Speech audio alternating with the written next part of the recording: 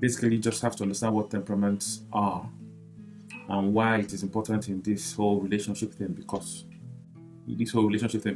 it's part and parcel of the whole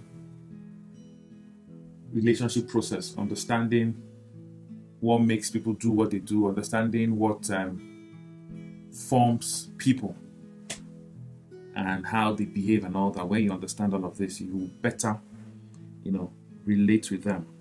But the Bible also says something. The Bible says that we are fearfully and we are wonderfully made. So also, besides just the relationship thing, when you understand your temperament, it also helps you understand your calling, because I believe personally that God made us the way we are to help us the journey in the quest of discovering who we are, discovering what we are supposed to do here on earth and all that. So God puts inherent traits on our inside to help us, achieve that process.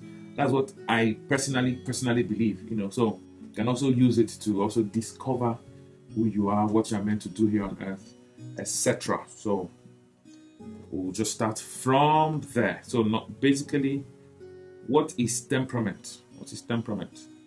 Temperament is a combination of traits inborn that subconsciously affect our behavior, that subconsciously affect the way we behave. That is what temperament is. Like I said, they are inborn. Some people say that these traits are genetically transmitted. I agree, most of them are, but not all of them. I don't believe that all of them are. Yes, some of them are genetically transmitted, true. I believe that nature and nurture play a huge part to our temperaments, play a huge part to who we are, play a huge part to our behavioral, and our inborn character. So they are inborn, I agree, but some part of it are also gotten through the process of socialization and interaction with our environment and all that. Some are gotten by observing those around us. A lot of people walk like their mom or their dad over time because they live with their dad and their mom and they imitated them. So most of those things are inborn. And it's also worthy of note to say that, it's your temperament that it either makes you introverted or makes you extroverted, and all that. So the next thing I'm going to define, I'm going to define for you is character. What is character? I would say character is actually the real you. This is who you are. The Bible says that out of the abundance of the heart, the mouth speaketh. So that abundance in your heart, I believe, is your character. Character is also a combination of your temperament. It's a combination of your temperament. Character is also a combination of your temperament, your training, your moral values and beliefs, and your habit pattern. Your habit pattern. Things you do habitually also form your character. So it's actually a net result of everything that influences you. Also evolves from your religious commitment, because as Christians we also believe that as you practice Christianity and walk with the Spirit, that a lot of values are also inculcated in you that ultimately forms your character and who you are. And so it's also your character is actually really what or who you are when nobody's looking. That is really your character. That is really who you are. So the next thing I'm going to define before we move on is your personality. What is your personality? Your personality is your outward expression. Expressing yourself outwardly. I'll put it this way: your personality is people's opinion, perception of who you are. The Bible says that man looks at the external countenance. That external countenance is your personality, but God looks at the heart. That heart is your character. So your personality could be deceptive to a lot of people. Like, I'm introverted, but when I'm with people, I try to be, I try to mingle and mingle, talk, and start a conversation and all that. But who I am truly is a totally introverted person. You can even call me an extreme introvert, and you won't be far from the truth. So, but my personality outside doesn't really portray that. You know, when I tell people that I'm really, really introverted, they don't believe me. They're like, you, oh, you're not. And they're not lying, because their observation of who I am gives them the impression that I'm not really introverted. You know, so that is personality. So personality is not the real you. It is a facade. It is a front. It is what you put out there, and people most times, you know, judge you by your personality. Personality and temperaments. That is exactly what we're discussing today. There are 4 basic temperaments. 4 basic temperaments that everybody should know about. There are 4 basic temperaments, and I'm sure most of you have heard about temperaments. You have heard it taught or read up some of it. So there are 4 basic temperaments. The first one is the sanguine. The second is the choleric. The third is the phlegmatic, and the fourth is the melancholic. 4 basic temperaments: the sanguine, the choleric, the phlegmatic, and the melancholy, and they all have short forms. You can say san, the cor, the phleg, and the mel.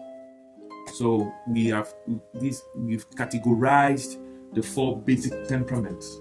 We've categorized temperaments in general into 4. There are some other studies that will tell you that there are more than 4, there are 6, or there are 3, and all that. But you know, the one that is widely accepted is this 4. And as we go on, you also explain to you that truly the one that individuals are a combination of 1 or 2 temperaments. Everyone is a combination of more than 1 temperament. You know, usually 2. We'll look at the first, the sanguine. We'll look at the strengths and the weaknesses of the sanguine. So we can say that the sanguine are lively people. The core are active people. Then the melancholy, because they're really emotional. You can say they are blue or black. While the phlegmatics could be a bit slow. Most times they appear indecisive. Most times, you know, it takes them a while to make a decision. Most times, you can say that the sanguine is warm. It's a warm person. They're very, very warm. They are buoyant. They are lively. They are fun-loving. They are very, very receptive by nature. They are vibrant. They're vibrant. That's the best word, you know, we can really use to explain who a sanguine is. They are totally vibrant. They're vibrant people. And they have this unusual ability to enjoy themselves. They are fun-loving. They are outgoing. They are sparky, you know, and all that. And they are also spontaneous. They take spontaneous decisions more often than not. A biblical sanguine. Peter, I think, is a good example of a sanguine, because before the others make a decision or do something, Peter is already acting. He's out there acting. Like a good example was when he got some other disciples to join him to go out fishing after Jesus died. They were out there in the sea, and Jesus stood at the shore, called them, and John said, that looks like Jesus. John was still talking. Peter turned. I was like, Jesus, who? He jumped out from the boat and started going towards Jesus. John was busy talking, calculating, checking, running commentary. Peter was acting. So a good example of a sanguine from the Bible is Peter. A very good example. When they came to arrest Jesus, he was the one that brought out his sword and sliced off a guy's head straight up. He didn't have time for any conversation and all that. You know, he's an action man. Part of their strength is that they are outgoing, like I've said before. Number 2, they are responsive. Number 3, they are warm, they are friendly, they make friends easily, they are approachable, you know. They are always enthusiastic.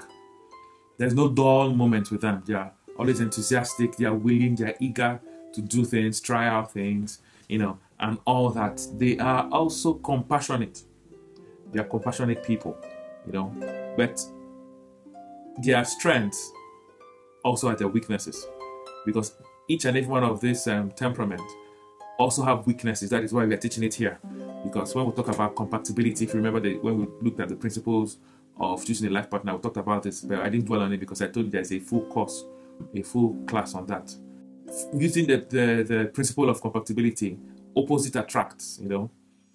If you are extroverted, it is better to get it's better to marry somebody that is introverted. So your weaknesses can be strengthened by your spouse's strength, and your strength can strengthen your spouse's weaknesses. That's the aim of all of this. So a sanguine's weakness could be said to be that because they're so exuberant, they lack discipline.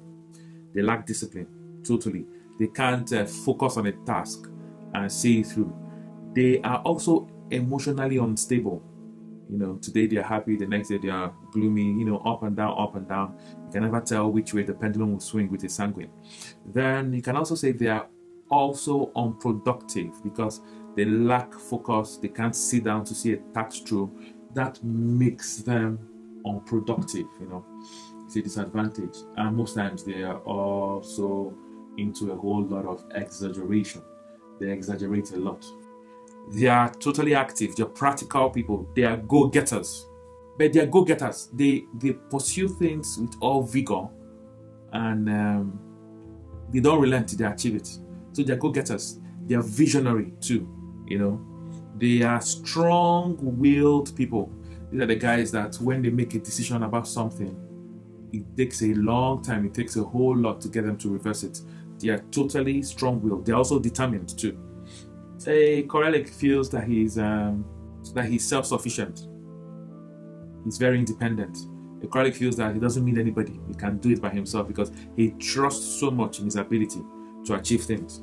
So he tends to be decisive. He's not like a phlegmatic that takes time to make a decision. He takes decisions on his feet.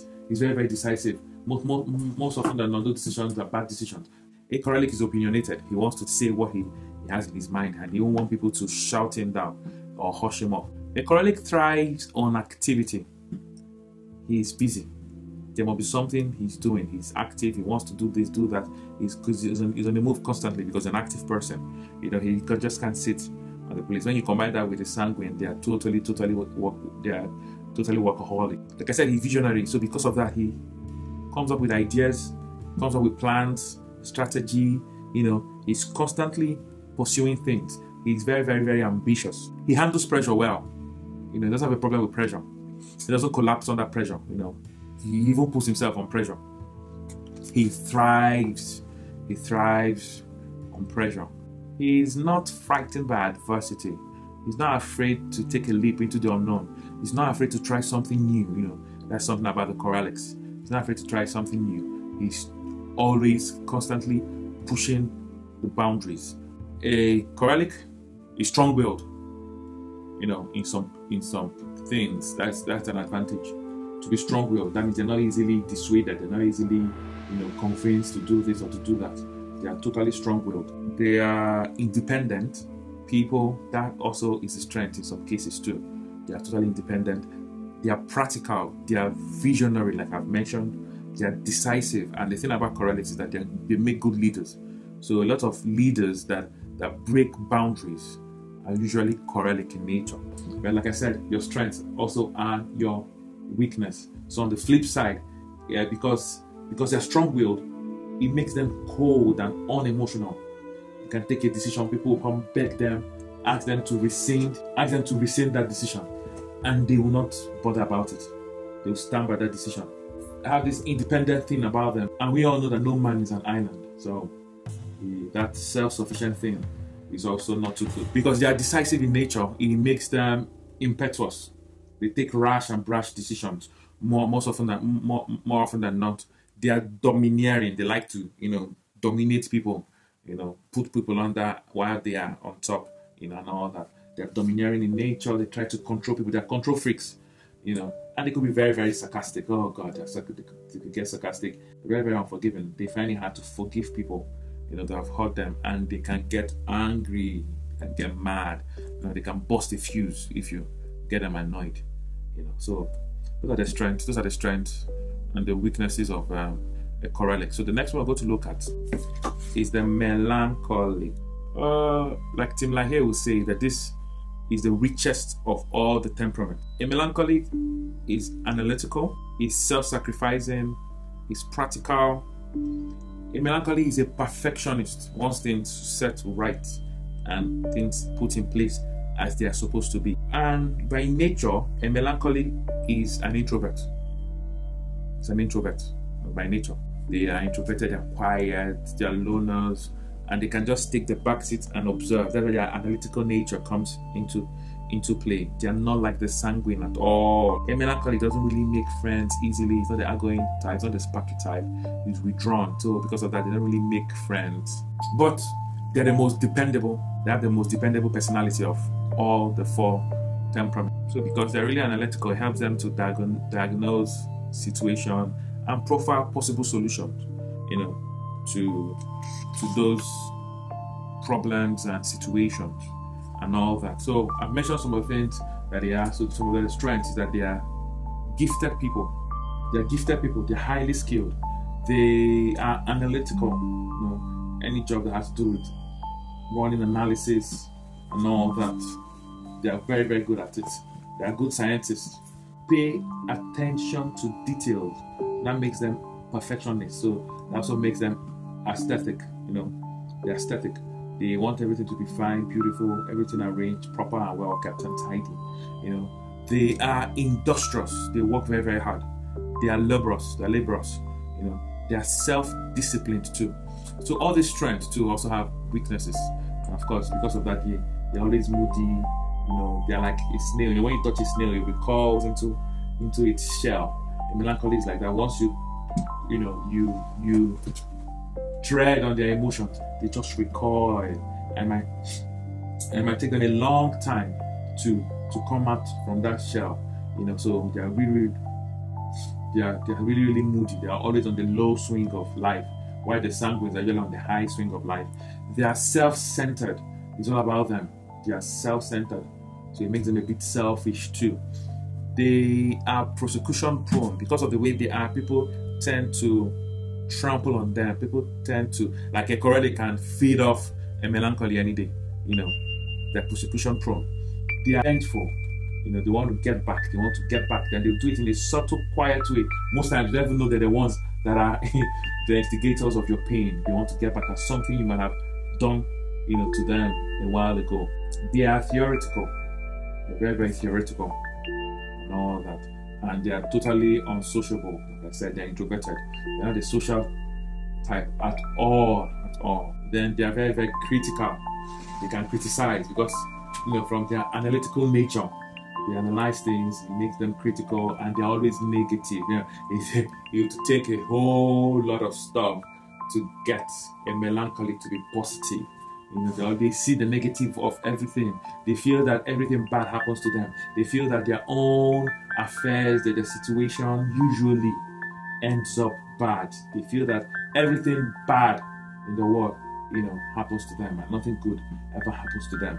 The phlegmatics are easygoing. They're easygoing people. They're also friendly to an extent. They don't really take a lot of things to heart. They like the cool evening breeze. They like things to move. No, they're jolly. They are jolly people. They're really jolly people.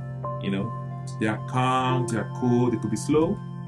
Most times they're easygoing. They are well balanced. A phlegmatic is a well balanced temperament.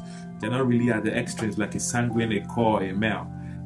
They're well balanced in everything. And a phleg is usually kind-hearted and sympathetic. They're kind-hearted and sympathetic. They seldomly convey their true feelings. They are very good masquerades. They can wear a mask well, and you can't really tell what's going on the inside. They are good. They have good poker faces. They don't really show their true emotions. Most phlegs too lack friends.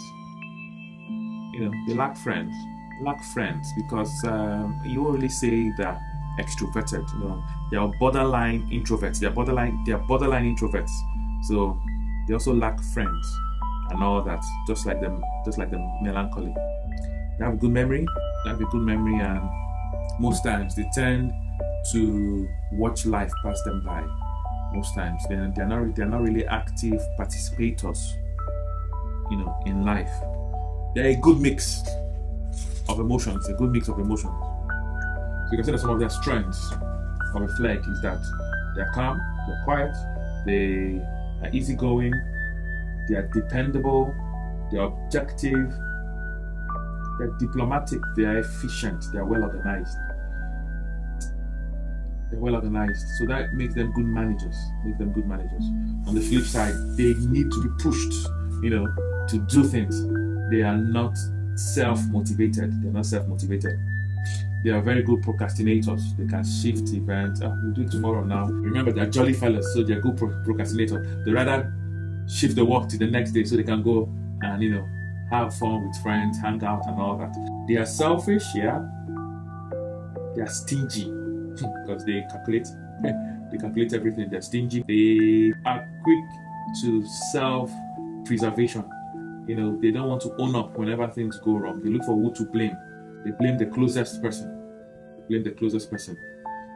They are also indecisive too. Like I said, they are slow. Before they make a decision, it takes them a long time. They are fearful, the fear of the unknown. And they worry a whole lot. That's a flag. Like I've told you before, your personality is that which people observe, is your outward disposition, is the you that people interact with. And your personality is usually a combination of your temperament. So we're going to look at the different personality types, which, like I said, is a combination of temperament. Why, like I said, we are studying this so you can discover who you are. You can discover, to help you to discover what you are supposed to do, to help guide you into your purpose and all that. Like we all know, the Holy Ghost is the ultimate guide, but God has also put some of this, like road signs on the road. If you are traveling to some place you've not been before, there are road signs that point you to that direction. That's actually what this is all about. We're going to look at all the temperaments and let you know the kind of job that is best suited for each temperament. And when we are done with that, we'll now look at the different personality types. So first, the sanguine. A sanguine, if you are a HR, a HR manager, and you want to employ marketers for a company, go for people that are sanguines. Why? They are good relators. They can relate with people. They make friends easily. People like them. People like to be around them. They're boisterous, So they are good communicators. They can do public speaking. They can hold a conversation for longer than most temperaments. Then a chorelic is an achiever. He's a go-getter. A chorelic has that drive to go achieve something. He's self-driven. Unlike a flag that is externally driven. A flag needs a chorelic to be on his neck to get him to do things. But the chorelic doesn't need that. The chorelic can go do things because he knows he needs to do it. He's driven by what he's saying. He's a visionary, like I said earlier. A chorelic is individualistic, not as much as a flag. But it's individualistic. He puts so much trust in his ability, But beyond that, though he's individualistic, he's also a trainer. He likes to develop people. He likes to train people to get them to be better at their jobs, to get them to be better people. That's another thing about him. It's as if that, character trait sort of cancels the individualistic trait. A chorelic doesn't really want to work with a team. He wants to be out there shining, on its own and all that. A chorelic is a disciplinarian. A chorelic believes in the rules must be followed, and he follows the letter. He's a disciplinarian. Now, a melancholy is an analyst, very good analyst. Very, very good analyst. And a flag, like I said, is a good manager. He's a good administrator. You put him and charge him to be, and make him in charge over people. He can manage people. He's a good human resource manager. He's a diplomat. He knows how to say the right thing at the right time. He knows how to win people over to his side. Now, personalities. We're going to blend the temperaments. Like I said, everyone is a combination of at least two, or most often than not two. So we're going to first look at the first group. We're going to first look at the first group, which is the sanguine, and there are three possible combinations of that. Either you're a san male, you're a san core, or you're a san flag. So the san male is the sanguine melancholy, the san core is the sanguine chorelic, the san flag is the sanguine phlegmatic. The one that comes first is the dominant temperament. So a san core is dominantly a sanguine. Then the correlic is like a secondary temperament. So we're going to look at it that way. First, a sand male. A sand male is highly emotional. They can fluctuate drastically. You know, they can laugh hysterically 1 minute and burst into tears the next. A sand male appears not to be in control of his emotions. Because of the melancholy aspect to it, they are easily irritated, and if things that they don't like, or things are happening around that they don't like, they easily verbalize it. What makes them talk about it is that sanguine in them.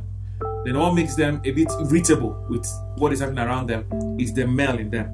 You know, so the male in them, because they're very, very critical people. You remember the male are perfectionists. So when you do things around them that is a bit tacky, they don't like it. A pure male will not really talk, but some male will boss up like, hey, don't do this, stop it. You know, he'll come on you and all that and tell you to please stop this and stop all that. When things are happening around them that are not going on right, remember they're perfectionists. They just have this sudden outburst and they try to correct it. Some male are dreamers. A good example of a sand male is David. David is boisterous at the same time is melancholic. You know, when you read the Psalms, you can just see a sand male. It's boisterous, happy, gay, jumping, playing music. The next minute he's there crying, Lord, I am this, I am that, have mercy on me, I'm this, that. You know, he's crying, he's on the floor, he's rolling. Remember when the prophet Nathan, you know, met him and told him of his sin. The next minute he was on the ground rolling and all that. You know, David is a perfect example of a sand male. They are colorful, they are dramatic, they're emotional, and they're also weak, so to say. And a sand male has the ability to pick up their life, pick up pieces of their life quickly after a sad event. And when you look at David, you see him do that severally. After a sad event, he picks up himself, he moves on, he moves to the next thing quickly. You know, they get over things quickly. You see a sand male lady that maybe the boyfriend broke up with today. Today she's crying as if the world is ending. She'll tell you she's going to kill herself and all those stuff, drama. The next second you see him. The next second you see her the next day with another guy. And you'll be like, where's the one crying the other day? You're like, oh, forget that. And she has moved on.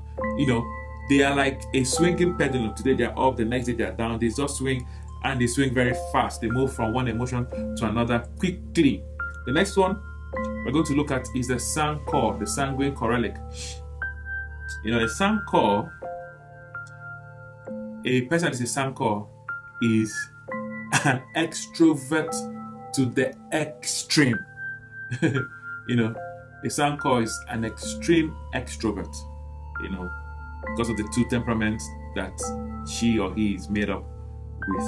You know, the sanguine part makes her or him people oriented, makes him enthusiastic, a perfect salesperson, but the core in him or her also makes him or her, you know, have this drive, pursuing the next thing, you know, on the move to the next thing. So that sanguine makes them, you know, have that drive.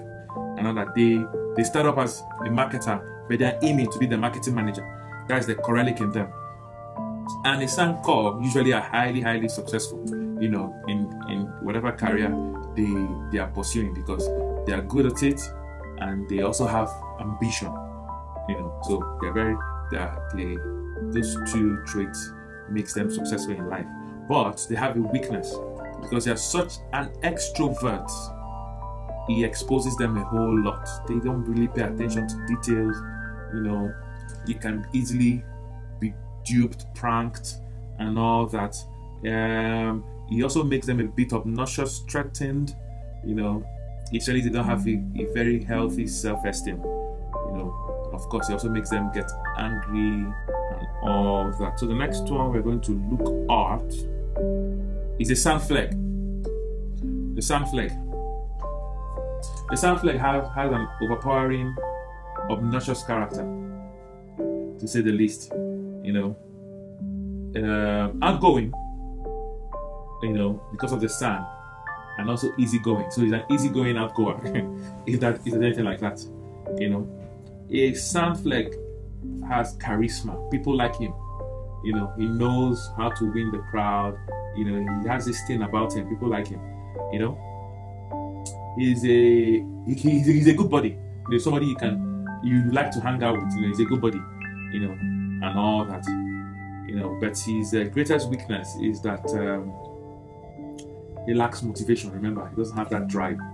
And when you now let the flag doesn't have the drive, when you now add the sun that lacks focus, it becomes disastrous. It becomes disastrous. So a sun flag, like I said, the phlegmatic is a good politician, a good public speaker. When you add the sanguine to it, it makes him a good orator, makes him a good public speaker. People love to hear him talk, like Obama. We like to hear him talk. He has a way with words. He will be a perfect politician if ever he pursues that as his career. So we're now moving to the second group, Group B, which is Corelic is the dominant force here. Corelic is the dominant force here. So a Corsan is the reverse of the Sancor. He's a good motivator. He thrives on challenges and all that. He's almost fearless. He's energetic. He's always on the go. He's active. But he also has his own weakness, like they all do. He's hostile. He's hostile. He takes his domineering nature to an extreme. He hounds you down. He's totally opinionated. He says it the way it is, regardless of how you feel about it. Remember, he doesn't care about how you feel. A Corelic is totally unemotional, so your emotions can't get to him, and all that. So because when you now add the sun to it, it makes him, vocal. It makes him vocal. He's prejudiced. He's impetuous, and sometimes they could be manipulative. Yeah, they could be manipulative. They use people to achieve their own gain, their own selfish gain. So they could be manipulative too. The next one is the Cormel. The Cormel is a Corelic that also has a male factor in him. Now, Corelic is a hard worker. When you now add the male factor to the Corelic, what do you have? A industrious hard worker. I mean, he's going to work. Especially if it's your boss, oh my God, you're going to work yourself off. You'll be totally stressed. But he's like I said earlier, a Corelic thrives on that. He thrives on activity. So he's goal-oriented. He's goal-oriented. He sets a target. He pursues it. He pursues that target, and he does not stop till it is achieved. He's a dictator. It is dictatorial in nature. He's a dictator. Wants everybody to obey him, wants everybody to admire him. Wants everybody to admire. If you don't admire him, he comes after you. He will blast you from the mountaintop and all that. He's a witty talker. He could be very, very sarcastic too. The Corelic is a blend of a quick, active, subdued, controlled, calm, not excited. He's not bubbly, nothing takes him. He doesn't like surprises. He wants to be in control of everything. He doesn't want anything to happen without him knowing. He hates surprises. So he's deliberate and subdued, but also in control. He helps people. He's a bit empathic. It's not a core Corelic. It's a bit empathic, but still believes that the rules must be followed. And all that. That anybody that deserves to be punished should go for the punishment. He believes that anything can be done better if it's organized, properly organized. Of course, he also has his weaknesses. His quick temper. It's not an asset at all for him. At all. He's also very, very, very sarcastic. The first is the male San. That's a melancholic sanguine. A melancholic sanguine is predominantly introverted, more often than not. They make good scholars. When you saw these professors, that look funny, shabbily dressed, and all that, these are who they are. They make good scholars, good researchers, and all that. They are bookies. They could be nerdish too. Could be nerdish too. They thrive also in crafts, art. They're artistic. They also make good teachers. Good educators. They are often loyal husbands or wife. They are also good musicians too. Because they have this creative spark. in them. They're good musicians. They're just skilled. They're geniuses. You know, they have the male side and the male flag. They are geniuses. You know, they also have the capacity to show both sides or both extremes of emotions. You know, the up and down swings. They could be bubbly and they could also be totally introverted and reserved and moody. You know, they are easily moved to tears. They cry a lot. I mean, their tears are just at the brim of their eyes. They feel everything deeply. They are deeply emotional people. They can be critical. Remember, the males are totally critical, you know, and they can also be hard on people. And of course, they verbalize it too. You know, they are often fearful and insecure.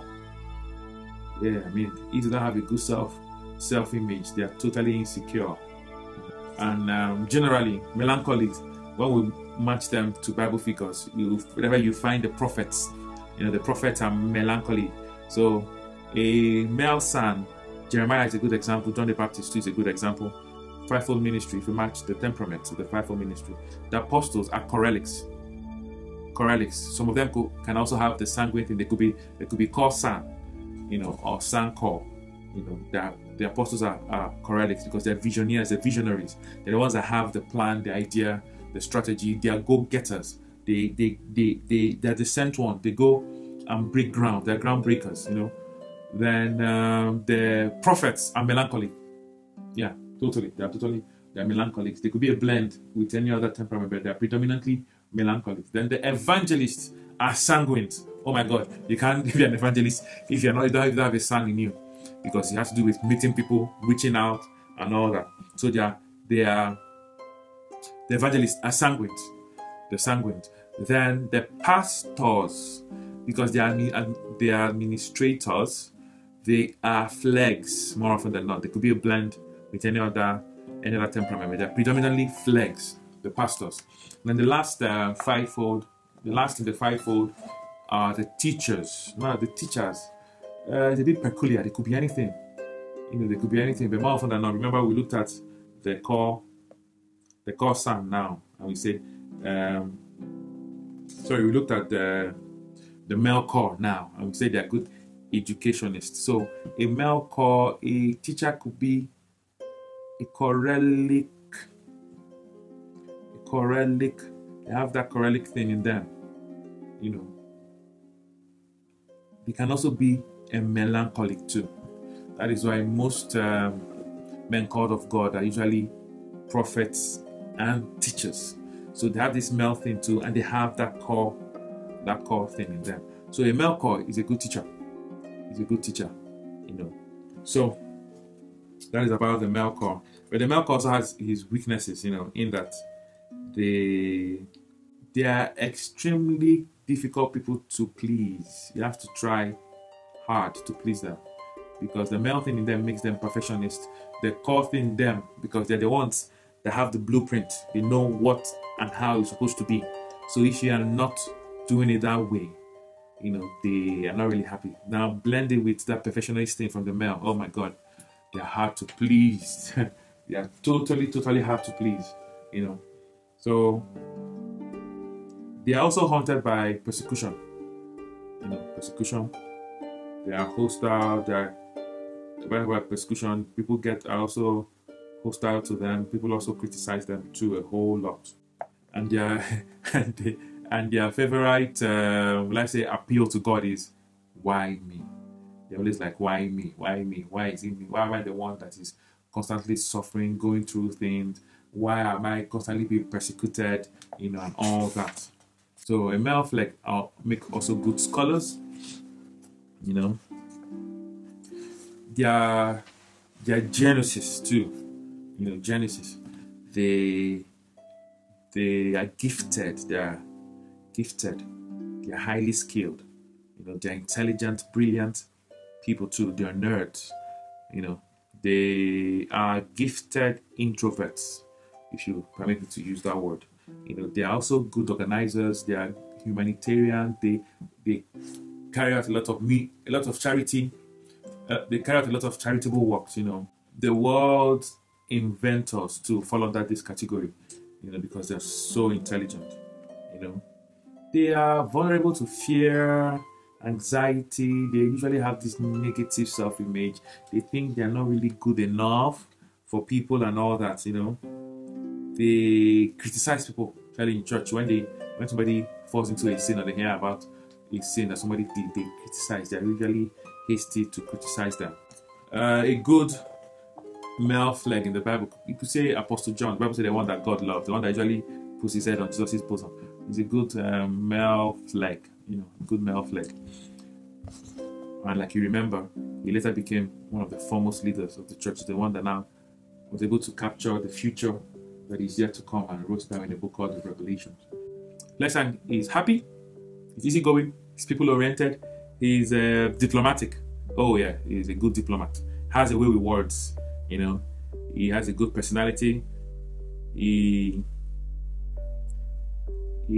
does not really take up a career in sales, marketing, and all that, but he can manage things. He prefers working from the desk, though he has that same thing in him. But remember, the flag is dominant, you know, and desk workers are usually flag and melancholy people, you know. Of course, the flag male is an ultimate desk worker, works behind the desk. Actually, doesn't even work behind the desk, works behind the scene. They're the ones that don't really interface with the customers of the company. They are back office staff. That's the flag male. We'll get there. But the weakness of a flag son is that they lack motivation. Remember, they lack motivation. They are not self-driven. They will need external force to push them to achieve things or to do things more often than not. They lack discipline. You know. They have short attention spans too, but they tend to be easily distracted, you know, from a task, you know. The one as a flexan will usually marry a man that has serious choralic in him, you know, that can push, drive her to achieve things she's supposed to achieve, you know. When the man is a flexan, you know, the wife usually complains that her husband needs to be pushed to do this, to achieve that. You know, if not, he'll just be docile and be a couch potato. Then the flare core, they're easygoing, they're excellent group leaders, you know, and all that. They rarely offer service to others. They try to exercise control over others, but they also have a problem. They find it hard to take responsibility for things. You know, they look for the next person to blame when things go wrong. They are not fighters. They don't have that drive. They give up easily. When something is a bit difficult to see through, they just give up. You know, they usually retreat when things become hard and difficult, and you know. And I think Tim LaHaye usually characterizes Abraham as a flecker. And the last one is the flag male. That's the last one, the flag male. They are rarely angry or hostile and almost never say anything for which they must apologize for. They never embarrass themselves or embarrass others, you know. They try to do the proper thing. They live in the straight and narrow. They're the ones that want to obey all the rules to their letter. They don't want to be the bad egg, you know. They're that kind of people. They respond to the need of others. They let themselves move out into the stream of life and work with people where they are. You know, they are neat, they are organized in their working habits. They do well in photography, printing, inventory analysis, adverts, education, and all that. They are handy around the house, you know. And as energy permits, you know, they try to keep the house in good order. You know, for their weaknesses, a flag male father may neglect the discipline necessary for their kids. You know, they're the ones that are the juicy, you know, kids like flag male fathers because they hardly punish, discipline their children. They're easygoing, and the emotional part of them won't even let them hurt a fly. You know, so their kids tend up to grow up and tend to be a bit, you know, spoiled and all that. You know, they are also selfish people. Oh, they're so selfish. They want the world to also revolve around them.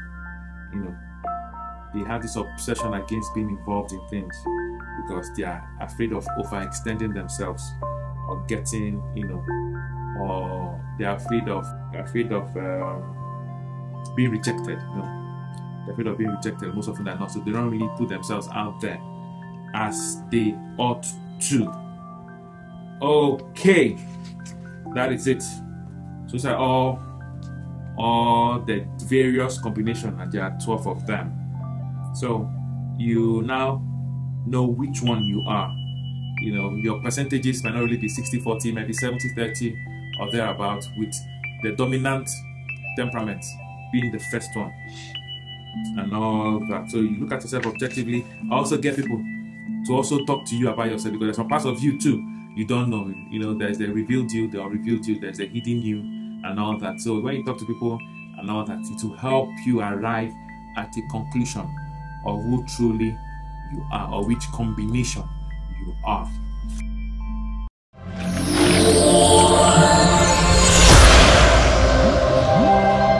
God bless you. Make sure you subscribe to my channel and look at the other masterclasses on relationship that I have, and very soon I'm going to have masterclass on success coming soon. So you make sure you hit me up, subscribe to my channel so you get a notification whenever a new class is uploaded. God bless you.